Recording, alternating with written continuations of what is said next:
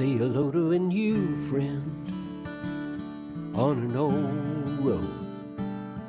Take a two-lane trip of memories into mysteries unknown. Come along for the ride. Jim Hinckley's America. Jim Hinckley's America.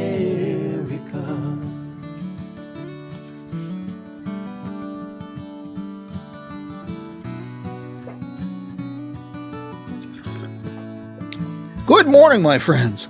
It's another wonderful day here in Jim Hinckley's America. In Kingman, Arizona, it's 50 degrees, tad bit windy. It's supposed to be sunshine today. Personally, I don't know how much this person can take. Sunshine and warm weather day after day. It's like a curse. On a serious note, we definitely need some rain today.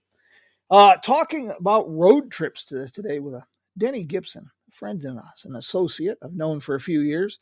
So it's fitting we have a little music from the road crew to talk about road trips. Hey, Mr. Denny Gibson, how are you this morning? Doing great, Jim. I hope I'm coming through. Yeah, we got you here. Super. You know, this technology stuff just fascinates the daylights out of me. How it can work.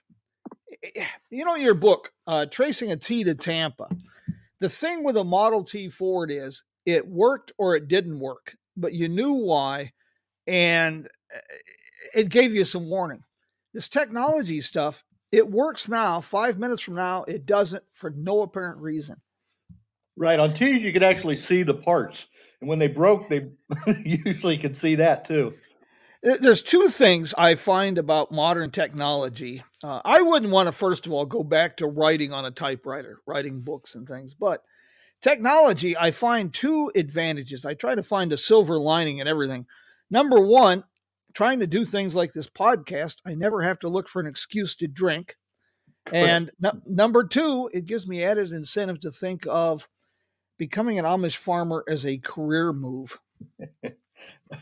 Hey, you know, I always enjoy your books, but this one, it was great, first of all, to see you at the Miles of Possibilities conference. I don't think good conversations there, Jim. Enjoyed that. Yeah, I always enjoy that event, and it's always good to visit. There's never enough time for a one-on-one visit. That's the problem. Oh, yeah. I got to tell you, though, of all the books you've done, this one really struck a chord, Tracing a T to Tampa.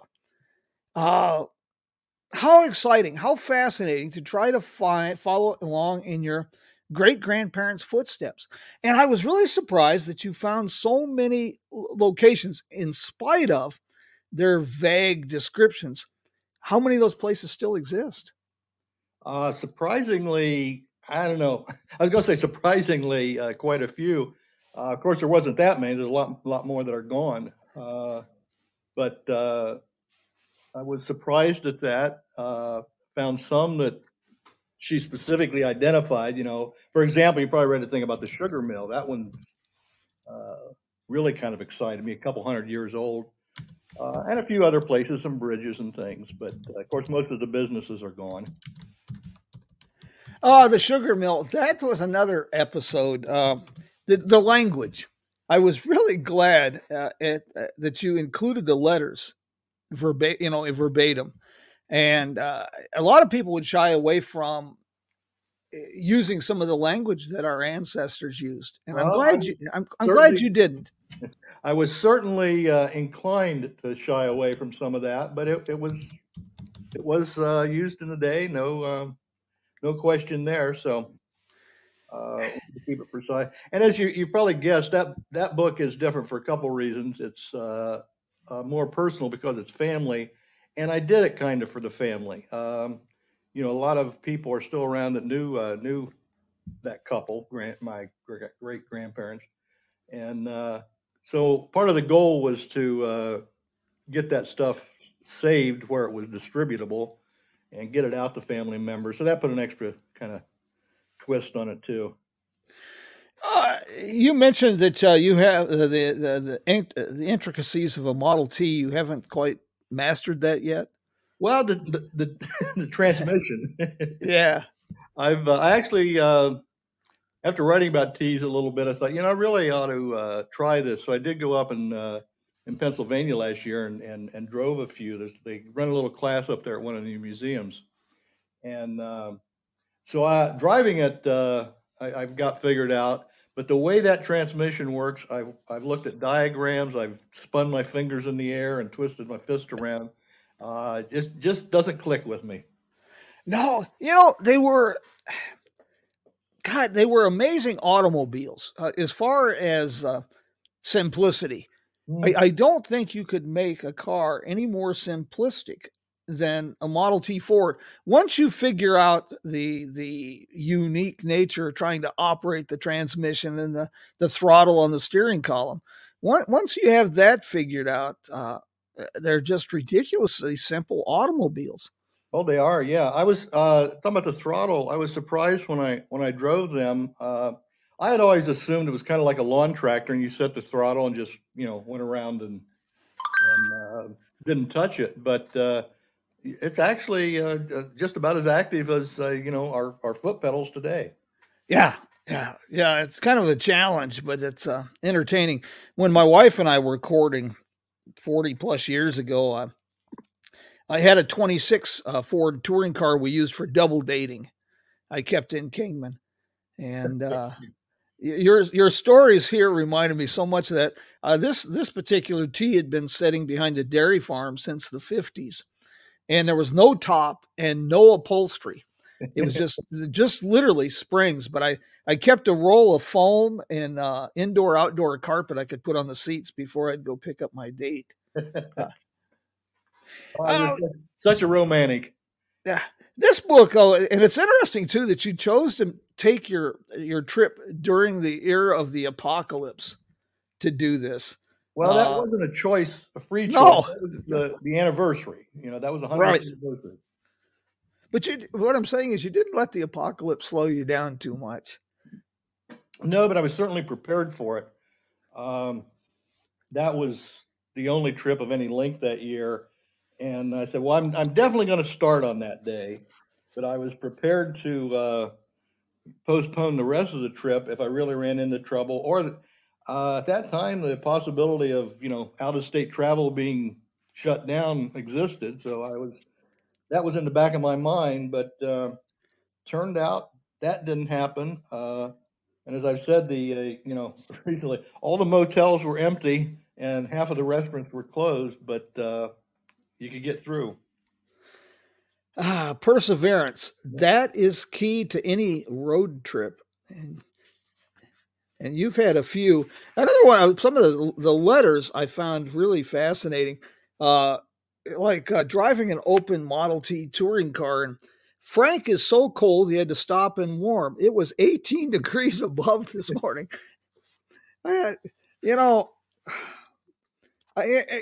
I consider myself kind of a little bit more rugged than the average modern traveler. And I get a little fussy if there's not enough hot water to shave and take a shower. Right. But what these people took as normal at that time is kind of interesting. You probably noticed later on where they, I guess when they were coming home, they would drain the radiators at night when they were camping. Because, of course, they had no antifreeze. And then they would sometimes have to tow the cars, tow each other to get started in the morning. It's different time. I had the privilege a few years ago to assist the Historic Vehicle Association. And they recreated Edsel Ford's trip of 1915 to California along the National Old Trails Road. And they followed as much of the original road as they could. And I got to tell you, I'd have to do some serious drinking to take my Jeep, the places they took that Model T in the desert. But they gave me a copy of Edsel Ford's travel journal. And God, not only draining the radiators at night, but they would build a small fire under the car in the mornings to heat the oil. Whoa, yeah. Who even thinks of building a fire under your car in the morning? That sounds a little touchy, but How many books have you written now, Denny? Total of 7. They're all travel logs, and I sometimes get I don't know, beat up. But people, they are not guidebooks, and sometimes, despite me trying to be as upfront about that as I can, I sometimes get a little static. But that's what they are. They tell of my trip on these places. It doesn't try to plan out your trip for you. You know, it's just a story. I will mention, yeah, you had said something about this being my latest book. It's actually not. There's one since then. Oh, okay. With a goofy name called 20 and 21 and the YT2. Across the country twice, once on historic US 20, and then the other direction on the Yellowstone Trail. So that was in 21. Okay. And then I've stopped. I'm getting behind here on my collection. Maggie May, she's from Michigan with the R.E. Olds Museum. And Right. she mentions the Gilmore Museum in Michigan has Model T driving classes. I know. I guess they have them back now. At that time, they weren't having. That's the first place I looked at when I wanted to do that, and they were on hold. I guess probably leftover from the pandemic. So the place in Pennsylvania was the only one I could find. I also tried. There's a Model T museum closer to me in Richmond, Indiana. Oh. And I thought that one time they did driving things, but I called them and they said, the guy I talked to said no. So I don't know whether that was miscommunication. They were on hold or what, but that wasn't happening either. Two of the things that Model A's and Model T's, a couple of things that really amaze me about those cars even today is the owners. People will own these beautiful Packards and Hudsons that are road cars that you can get out on the highway. Even in a 1916 Hudson, you can get out and go. But people who have these cars, Hudsons, DeSotos, Chryslers, they won't drive them. They trailer them or they have to street rod them. But yet people with Model A's and Model T's think absolutely nothing about getting together with their friends on a whim and driving to Alaska. Yep, absolutely. Yeah, I admire that. Oh, I do too. I hope I don't offend anyone, but I got to share this. And I'll tell you why. There's one part of the book, one section in your great grandparents' letters. You mentioned the cane mill, and it says, "We've just returned from the cane mill. We took some pictures of the mill and also of the coons. They were very nice people. They are Methodist." I found that personal. Really personal. My Ma's family down on Sand Mountain, Alabama, that is exactly how my Aunt Violet talked. Word for word.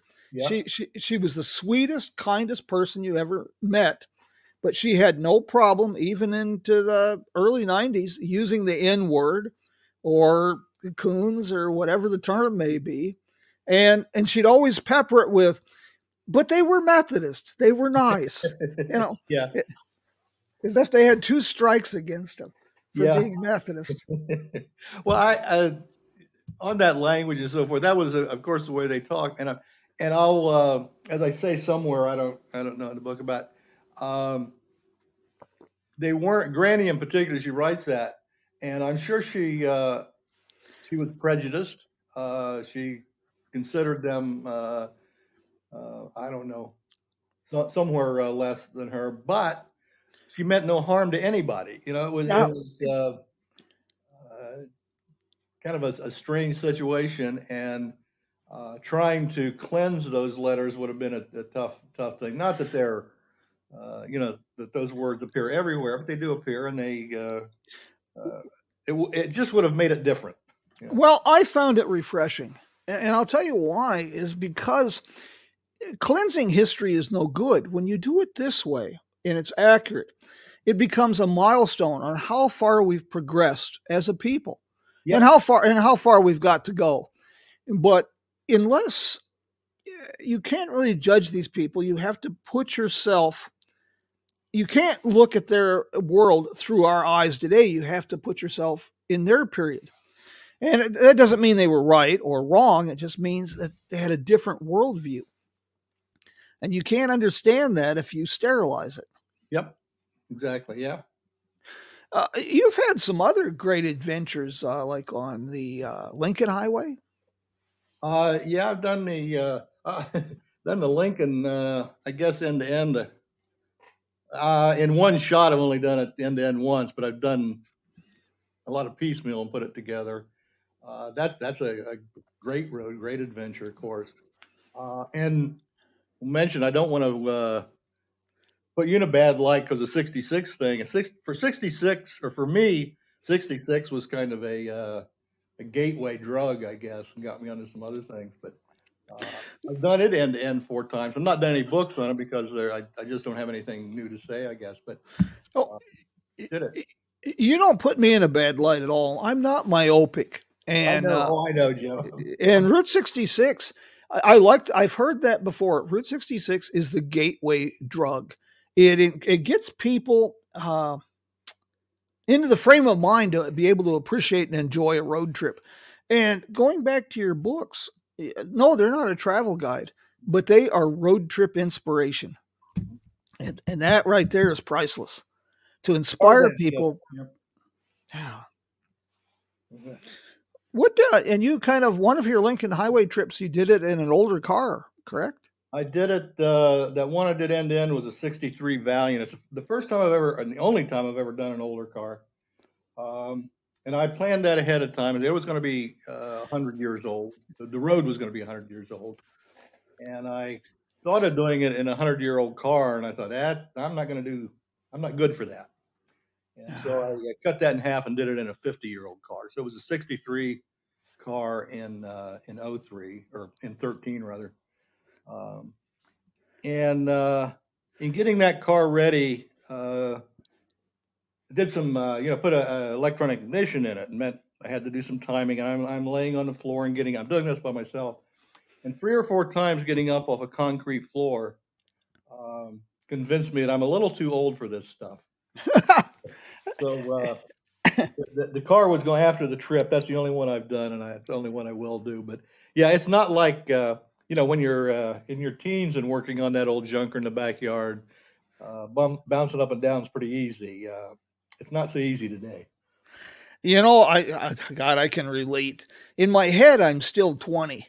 And I go out and spend a half a day working on this 51 Chevy truck, and I almost crawl in the house, and I can't stand up for 2 days, and I walk like a question mark. Yep. Even a car in the '60s, and your Valiant, was that a slant 6? Oh yeah, slant 6 push button. That old slant 6 was a very, very good motor. Yep. Very good. Gosh darn it. Even the cars in the '60s and '70s even, they seem so primitive to what we're doing today. And they do require a little bit more work. Right. Oh yeah. The work and I'll tell you the things I noticed in driving that car up on a long trip. Mostly was brakes. It's amazing what we get used to with power assisted disc on all wheels compared to those old drum brakes that were not only weaker but would heat up. Went through. I remember going through Pittsburgh, lots of up and downs on the old road, and those brakes were fading by the time we got to the end of the day. Yeah, at the risk of sounding like a name dropper, I had a visit with Jay Leno a while back, and we were talking about this on the old cars. That the new cars you steer and you ride in them. The old cars you drove and you prayed. Yeah. Yep. Yeah. It's I've had this obsession for years, and I better do it soon. But I want to do 66 in a Model A Ford. But man, I better do that one quick. Yeah, I would like to do that, I think, but like I say, my experience bouncing up on the floor, I don't know that I've got it in me to maintain a car like that for a trip. Well, Denny, we could make this a team effort. We'll get us a Model A and we'll We could do that. Yeah. terrorize the countryside and see how much apple pie we can eat. Oh, I can do my share of the apple pie. I don't know. I get to reading, and there again we mentioned Edsel Ford, your great grandparents. Edsel Ford's travel journal from 1915. He mentions that they left Williams, Arizona. They were, of course, rich kids. And a couple of his buddies had a new Cadillac V8, and the others had a new Stutz. Oh. And his entry for July 16th, 1915, they left Williams, Arizona that morning and arrived at the Brunswick Hotel in Kingman at midnight. They considered it a good day's run, 156 miles, because they'd only had 2 flat tires and broke 1 spring on the Stutz. Yeah. Yeah. Well, I'm sure you knew this anyway, but as that goes, talking about the tires, I think one of the biggest improvements in cars is the tires. Yes, yes. Those guys, we said they had 2 in one day. Grandparents had multiples. Every other page it seems there's a flat tire, and I don't know, and you too. I mean, you didn't have any flat tires when you drove from Arizona to Illinois last month. No, I didn't have any flat tires. I haven't had. It just doesn't happen much anymore. They don't even put spare tires in things anymore. And when I was a kid growing up, and you probably did this too, we patched a lot of tubes along the highway. Absolutely. Yep. Yeah. Maggie has tires too. Maggie has a question. Why would we do a trip like that in the Model A versus a Model T? Well, from my point of view, Model A is a lot easier to drive, and it's a lot easier to keep up with the traffic in them. Yeah. T. Lindsay Baker, Dr. Baker, that was the Miles of Possibility conference. He's had Model A Fords since he was in high school, and still drives them. And when he did his Route 66 research trip for his book, he was driving a 29 Ford Woody. I know that. That's I met him at that conference. I think you introduced me, in fact, at that conference. Yeah. That's pretty amazing, driving those A's. You had Tom Cotter on your show here a while back. I listened to that one. Yes. And he did the Lincoln in a Model T, or most of the Lincoln. Yes. In a T, but that was not your run-of-the-mill Model T. That was pretty highly modified and able to at least get up in the 40s. I met a group 2 summers ago. They were from Galveston, Texas, and they started planning this trip relatively spur of the moment. 6 months. They had they belonged to a Model T club. Some of their friends owned Model Ts, and they decided to make what they called the Grand Adventure. They set out from Galveston, Texas in March. I met them here in Kingman. They drove over to Tucson, 6 people in Model T Fords. They drove to Tucson, up to Kingman, and then over to California, San Francisco through Death Valley. And up the coast, they took the ferry up to Alaska and drove back to Texas down the Alcan Highway. The oldest was a 1916 Ford, and the newest was a 1925. Oh wow, that is pretty adventuresome. Yeah, that is. In fact, I've just picked or ordered Cotter's book on his grand adventure up through there. Yes, that's something I've always wanted to do. Have you ever been up in that country? I did. Yep. That was a lifelong. I think the Alcan was probably the first road when I was probably 10 years old. Somebody my dad worked with had been up there, and he had these home movies, 8mm silent movie kind of things. And they got a bunch of guys together, and we watched these movies. And I just thought that was the coolest thing I'd ever seen. Of course, it was a lot different then. So I had wanted to do the Alcan forever. And so I finally did that in 2016, I guess. A lot different than what those movies showed, but great trip, absolutely. Well, it's been on my list for a long time. My problem is the older I get, I've been a desert rat so long, it gets below 80. I look for my long underwear. Yeah. And the longer I'm out here, starting to push that. Now it gets below 85. I start looking for my long underwear. So I might have some real issues going up there. Yeah, well, there's only, I did it in July. Let's see, how did I do that? I forget. The beginning of, end of June, July, somewhere in there. I was there the 4th of July anyway. There's only a couple months that it's pretty normal for me, temperatures, doesn't get up in the 80s and 90s you might be used to, but there's no snow or very, not much. Outside of that, I wouldn't want much to do with it. Do you have any upcoming adventures planned or new book projects? Well, anything? I don't know exactly. I mean, not completely planned, but the next one, I've been wanting to do National Old Trails Road end. I've done the National Road as far as Vandalia, the original. Yeah. And I've probably been on all the National Old Trails bits and pieces, but never did it end to end. So that's been on my to-do list. And I actually sort of had that plan for this last year, and a lot of other things got in the way. But now I've got more incentive. You probably remember that Mike Ward used some of your your Facebook space or something to in one of your conversations. He uploaded the Pikes Peak ocean book, right? And I had never. I think I probably bid on a couple of those, and they got away. So I've never seen the full path, and that's one that I've wanted to do forever. I've done bits and pieces, and it's going to make a perfect partner for the National Old Trails. Yes. One direction on one and one on the other. So I don't have that plotted out, but that's the next. I hope to get that in next year. I've got the National Old Trails kind of together, plotted, but haven't even started on the Pikes Peak. But that'd make a real. I don't have a date or even, you wouldn't call it a plan, but it's in the back of my head.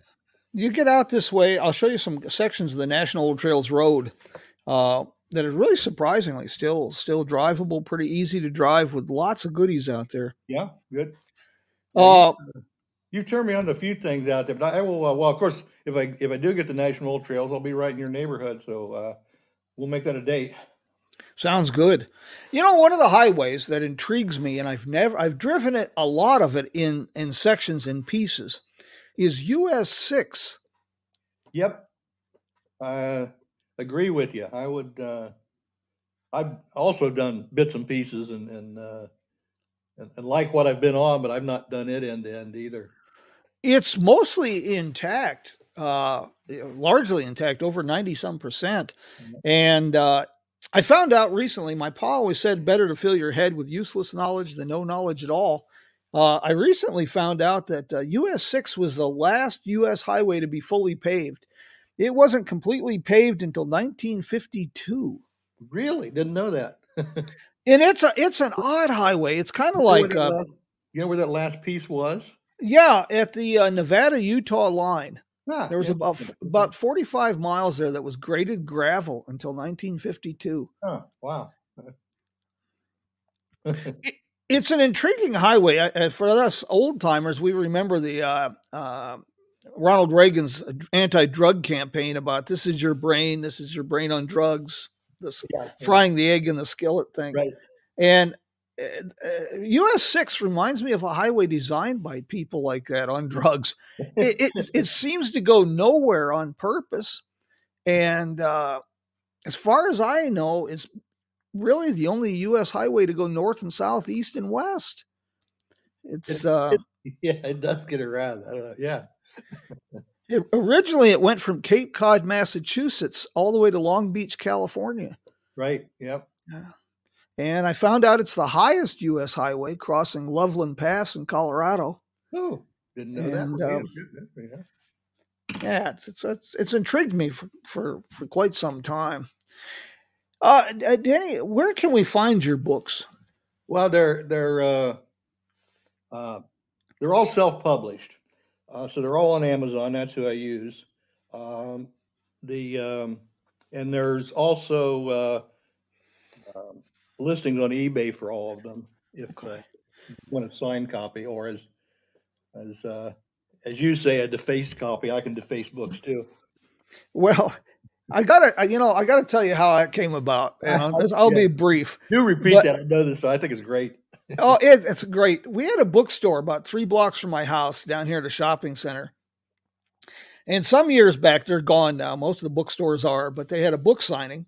And I was really shocked how many people showed up. It was one of the biggest book signings I did. They sold out of books. So I told the manager, I says, why don't we just keep selling the books? And when they come in, I'll sign them for people. I only live a few blocks away. I drive by here every time. And you can sell the books. And I promise I'll sign them for people. And I never heard from the manager. And so about 2 weeks later, I walked in the store and I went towards the back, their information desk, and there was all those books lined up on the shelf. And I says, I'm here to sign these books. I think they're already sold. It was on their sold shelf. And the lady looked at me and she's just shocked. And she says, well, it's Sunday. We don't have the manager here. You'll have to come back tomorrow. We can't have random people defacing books. I think that's one of the greatest lines ever. That's good. Yeah, it's the adventures in writing. Hey, yep. And this takes me to another question. Self-publishing. Amazon used to have Create Space. Right. What are you using now? They combined that with, I guess, their old Kindle thing. Kindle Direct Publishing, I think, KDP is what they call it now. And it's kind of a combination of the two. And I've done both of them. When I do one, I'll do a Kindle version. Kindle version too. It's pretty much the same as it was. The tools are a little better, I guess. I do it. Well, I don't have a publisher. I dig it out. Here's all. And I'm not in this to make a living with it. I'm retired, and it's definitely a hobby. So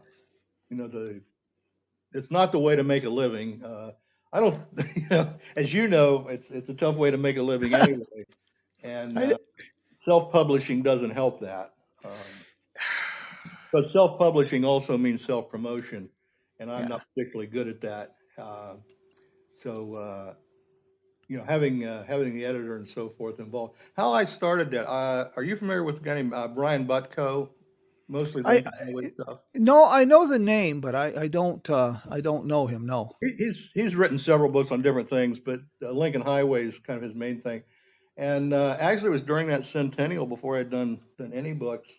I was on a bus tour and sitting next to him. We were talking, and he's of course has a real publisher, and he had been looking at Amazon and self-publishing stuff. He's never used it. He keeps publishing real books and so forth. But he mentioned he had looked at that because it says if I want to write about something, I have to spend months convincing my publisher that it will sell. And he says there's some things I want to write about that probably won't sell. And he says I'm looking at that. And I thought if it's good enough for him, I'll take a look at it. And so I did, and that's where the Lincoln Highway book was the first one I did. And I've just kind of, stuck with doing that. Like I said, you got to do it all yourself. But there's no upfront cost, and the final product is pretty decent. So I've just kind of stuck with that. Denny, first of all, Maggie asked if you have a website. Sure. It's a toughie, dennygibson.com. And if people are interested, the book's there. Down at the bottom of that is a link to, there's this imaginary company called Trip Mouse Publishing. And there's a link there to a page that's got the books and links to Amazon and eBay listed. So that's a nice composite thing. But just let me, there's two things that I do. When I do road trips, I do daily updates while I'm on the road. That was how the website started. So half of it is journal, half of it's blog, and there's probably some other halves there too. But we need to sit down and do this again and have a program and just talk about writing. You mentioned doing this for a living as a hobby. I started writing in 1990, and for more than 20 years, I had a job that supported my writing habit. Mm-hmm. And Yeah. I've worked with a lot of publishers, and I've come to the conclusion that publishers and editors are a lot like politicians, and they have an international component. It's kind of like cleaning stables. It comes in different colors, but it all smells about the same. And I have had just the episodes of publishing and writing is just incredible. I sat down with an interview with Jay Leno. I did a book on the Checkered Cab Manufacturing Company. And Jay mentioned, he said he was probably one of the 5 people who bought a copy. And I said, no, you're one of the 7 people who bought a copy of that particular book. Yeah. But I did another interview with Jay Leno on a book I had written. I was all excited. I got this interview with Jay Leno for his book club, and I called the publisher. I called the editor, and I say, I think we got a real winner here. And he says, oh, I wished we would have known several weeks ago. We decided not to reprint, and we're remanding all copies to Costco. So now, my favorite one, though, and I'll be short, but Judy's kind of gotten used to me when I get into this writing, and I get frustrated with all the things the editors want. A lot of times they nitpick things. I'm glad I have an editor, but because it does make it easier on one end and harder on the other. And my book, Murder and Mayhem on the Main Street of America, they went through a couple editors at the publisher. And I got this back and said, we need this edited. And there was a whole section, almost 2 pages, all highlighted. And it said, scrawled across in the margins, it said, too many Germanic phrases. And I just jumped out of my chair and I go, what in holy hell are Germanic phrases? Yeah. All part of the adventures. Yeah. Denny, thank you so much for doing this morning. I hope we've inspired some road trips. I hope we've sold you a few books, and I hope we've encouraged people to. If everybody's got a story in there, get it out, share it with people, inspire folks, or scare the hell out of them when they find out who you really are. But self-publish a book. It's a challenge. Self-publishing requires a lot of extra work, but like you said, it's a great hobby, and we need to encourage people, and we need to encourage road trips. Yeah. We really do. Yep. You say everybody's got a story, and every place has got a story too. Yes. I always feel sorry for the people that drive the interstate across the country and get off the exits that say Route 66 and check out 3 or 4 hot spots and get back on. Because all those places in between are pretty cool too. Yeah, wasn't it Charles Kuralt who said, to paraphrase, that the interstate highway was the best way to travel from coast to coast and see nothing? Yeah, something very. Yeah, yep. I believe that was him. He's right. You can do that if you want to, but boy, if you take the time, the essence and the magic of Route 66 road trip, or US 6 or 50 or 2, is to take time to listen. Talk to a waitress, listen to a conversation, eavesdrop, and walk over and talk to somebody. Yep. I've met the most amazing people doing that. I've met Navajo code talkers. I've met people traveling on their 60th wedding anniversary on a Harley Davidson. Oh yeah, they built. You just find the most fascinating people out there. Absolutely. I'll tell you the worst thing probably about doing that trip in 20 with I ate a lot more drive-through food than I ate on any trip because the restaurants would be closed or limited. So the bad thing was, I couldn't sit at the diner in the morning and talk to the guy next to me at the counter, or at the bar at night and drink a beer with the guy next and talk to him about stuff. It just wasn't, you weren't allowed. You weren't in those kind of situations. I missed that a whole lot. Oh, gosh, yes. But you did miss an opportunity in that. You could have done what your grandparents did, camp along the road in the swamps and cook over the fire and see what hobo shows up. Yep. I thought of doing that somewhere, but I talked myself out of it pretty quickly. Yes, God. You mentioned tires and things. When we traveled, like say, we always were repairing tires, when I was a kid. Of course, my dad was funny about that stuff. he just never, he would always buy used tires. Always, even when he was well up into his early 80s, and he could afford to pay cash for a new pickup truck. If he needed tires, he'd cruise the yard sales and find 4 or 5 good ones. They didn't have to match. Oh yeah. And he'd set out to drive to Arizona or go see my sister in Alaska. Never gave it a thought. I've done that before, but I got out of the habit. Denny, before we go, you mentioned interesting people and interesting stories. In your adventures, did you get a chance to stop at Uranus Fudge Company? Oh, I did. I've been there 2 or 3 times. Yeah. Did you ever catch up with Louis Keene? No, I've never met him. He's either not been there. I didn't go looking, but so no, Well, he's got a new place a little closer to you now, up just in Indiana. Anderson, Indiana. Yeah. If you get a chance to catch up with Louis, oh boy. If you look in the dictionary under colorful character, it's got his picture. I know. I wonder if he ever gets over to Indiana himself. I'm sure he does once in a while. Yeah, he's been fighting a cancer situation, and he's on the road to recovery. But he was in pretty bad shape for a bit. But he's back and forth between the stores all the time. Okay, yeah. I need to do that. You probably know Pat and Jennifer Bremer. Yeah, and they have been up there a few times and have mentioned it, but they live a little closer than I do. So, but it's been on my list.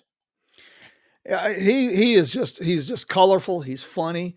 My favorite one. I love marketing. I collect automotive advertisement. I have, going all the way back to 1903, 1902. I have hundreds of different kinds of automotive advertisement. Marketing fascinates me, and Louis. Boy, he sells everything on the hog but the squeal. That boy is just, he goes. My favorite story with Louis is he bought the county newspaper because it was going broke and offered it free to everybody in the county, but he made it more of a satire thing and a little bit of local news. And he renamed the newspaper the Uranus Examiner. Yes. I love it. Denny, thank you so very much. We need to do this again. Enjoyed it. Good time. And if I can help you plan that National Old Trails road trip, give me a holler. I've got, not sure how I would do it. It's not very big, but maybe I can get this Edsel Ford journal reprinted for you at Staples or something and send you a copy. I'll see if that's feasible. It's a really interesting. Or even an electronic copy or something would be interesting. That'd be good. Yeah, because just like with your grandparents' letters, he was very concise, but he wrote a lot about the places they stopped, the visits they made. Yeah, I've been lucky on the. I do have old documentation on the National Old Trails Road, so I'm able to follow the path of that pretty accurately. Yeah. And now I have the one for Pikes Peak, so I'll be able to get the route that I want to follow pretty good. But finding spots along the way is a different story. Yeah, they followed most of the National Old Trails Road through Colorado, New Mexico, and Arizona into California. That was their primary. And some of the entries are really funny. Like he's traveling in July, and they end up in Needles, and they end up sleeping on the porch at the hotel, the Garces down there. And he says, you talk about gross understatement. July in Needles, California, he said it was oppressively hot. Yeah. Yep. Denny, thank you very much. And we'll do this again next Sunday about 7:00, and we'll beat our gums a bit, do some visiting. And not sure who we got next week, but December 4th, we've got Scott Dahl, the director in the Tourism and Convention Visitors Bureau in Springfield, Illinois. Got him coming up, and got a couple other folks I think you're going to want to hear from. I'm trying to talk Marian Pavel into joining me one morning from Bratislava, Slovakia. As you know, all this is like Mayberry Television, or familiar with Hee Haw. It's like the KORN radio station. We never know how this is going to turn out. But today turned out pretty well. I think we had a good visit. And Denny, I'm most appreciative for I your like books, it. for your inspiration, and for joining us this morning. Okay, maybe I'll see you in person doing the old road, national trails. Well, I got a Jeep. We can find some spots. There you go. All right. Sounds Well, good, Denny. Thank you. thank you. Hey, guys, if you guys are out taking a road trip, there's a couple ways you can enjoy and enhance and keep that time capsule feel. And I got 2 suggestions for you. I know we ran a bit long this morning. I hope nobody minds. But the Roadrunner Lodge in Tucumcari, New Mexico, that is a time capsule, 1964. They blur the line between past and present really well. The other one I highly, you got to, if you do a Route 66 trip or you're in the Ozarks, you really owe it to yourself to visit with Connie Eccles and spend the night at the Wagon Wheel Motel in Cuba. It is the oldest continuously operated motel on Route 66 dating back to the 1930s. Got a bit of a travel schedule coming up, it looks like. December 16th. Apparently, I'm going to be at, unless something changes, I should be at Autobooks Aerobooks, 2900 Magnolia Boulevard in Burbank, California. We're going to be talking road trips. I'll be there with some Route 66 souvenirs and help you with your travel planning a little bit. Planning ahead quite a ways. It looks like I'm going to go to Edwardsville, Illinois for Halloween next year. The Miles of Possibility Conference, number 9. This promises to be a great event. It's always a lot of fun. Cheryl Jett, Terry Ryburn, and Debbie Jo Erickson really pour themselves into creating an event. It centers on the history and the business of Route 66, but they always find a way to get some fun in there with some music and other entertainment. That's one you might add to your calendar as well. And you can check out JimHinkley'sAmerica.com. I have a lot of listings there. My recommended locations to eat, places to sleep. We always test the pillows, and we always sample the enchiladas. And telling people where to go, it's what I do. So you can also find my travel schedule there. Well, my friends, like I say, we ran a bit longer, but, that's the joys of having our own program. Thank you, everyone, for joining us today, and we will do this again next week, 7 o'clock. Meantime, how about a little bit of music from Joe, Woody, and the boys of the Road Crew. Roadcrew66.com for some inspirational road trip type music. Until we meet again, my friends, adios.